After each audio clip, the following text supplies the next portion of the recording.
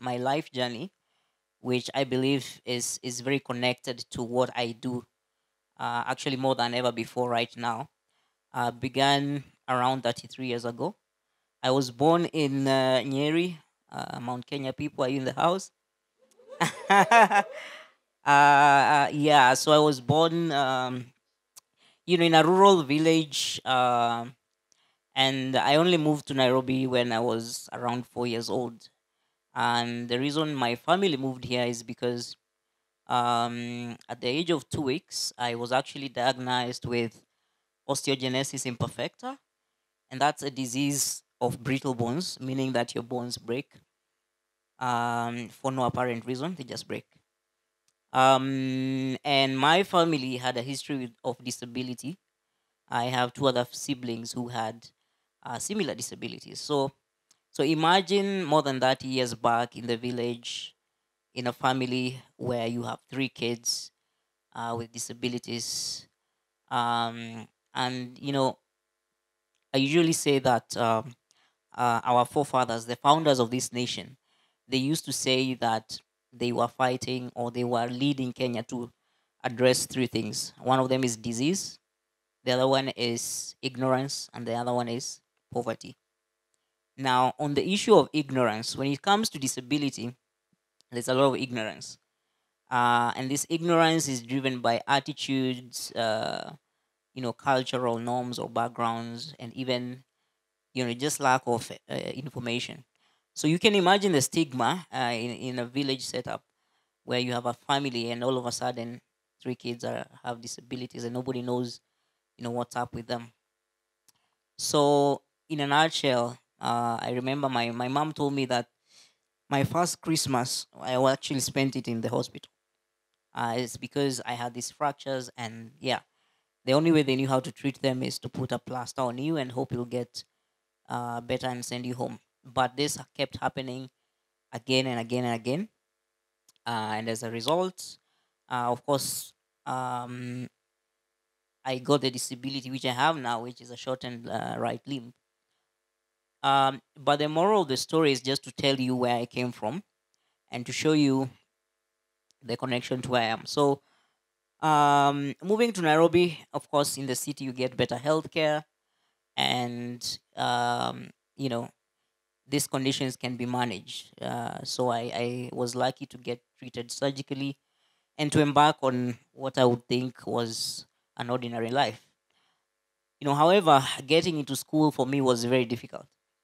Actually, I think I began kindergarten around 7, 8 years old, and the reason is not because I could not learn; it's because the education system was not equipped, and so schools felt like you're too delicate. We don't want anything to do with you, or they simply did not have the right attitude. Some of them actually questioned my abilities. But luckily, I did manage to get into school, and I went to a special school in Thika called Joytown, uh, which is one of the few integrated schools now in Kenya where persons with disability learn with others. Although at that time it was purely for persons or kids with disabilities, and there is where I really got my training in life. And the training that I got is to be independent or self-reliant, because in that setup, there's no pity. Everyone has their own issues. So it was actually for me training ground to who I became. And literally by a very young age, I was a very independent kid. You can imagine having gone to boarding school from kindergarten to class 8, meaning that I spent more time in school than at home. And because of that, then I um, I'm actually accused today that I never feel homesick. I never call home, but it's an effect of what I went through. However, I realized something when I was there is that you see, the potential of a human being is so huge, and that's why when we all die, you've literally just scratched the surface. So I developed an attitude from a very young age of always going beyond myself, of always wanting to challenge the norm. And because of that, when I was in class 8, I told my parents I'm not going to a special school anymore. So you have to get me into a regular school so that I can prove to these guys that they don't have anything on me. And just remember the story of how difficult it was to get into schools. And we challenged that. And luckily enough, I got into a high school in Nairobi called Aquinas High School. And I got into that school by a very interesting circumstances. One of the teachers there had actually seen me on TV when I was in primary school. I used to do public speaking and singing and all those things. So that is what got me my ticket to high school. And of course, I did excel.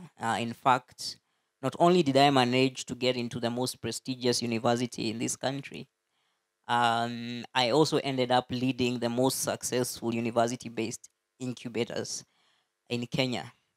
And from a professional perspective, I've always worked with entrepreneurs or people who want to challenge the norm, people who want to make a difference.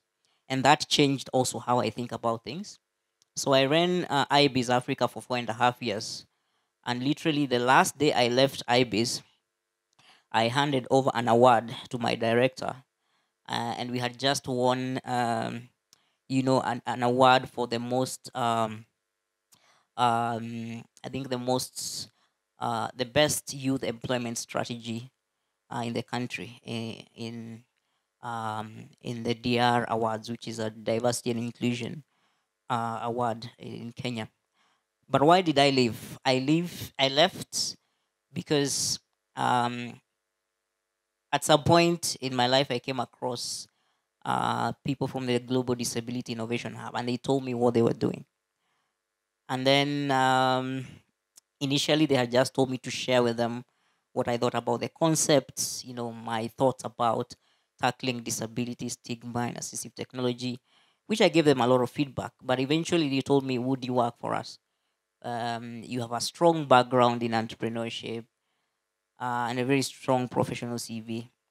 And for me, it was a no brainer. I had to kind of almost thank God, because how many times in your life do you get to work in an area where it's not only professional but it's personal? So what we are doing, we are trying to establish an innovation ecosystem around assistive technology, meaning that we want to give persons with disability unlimited potential.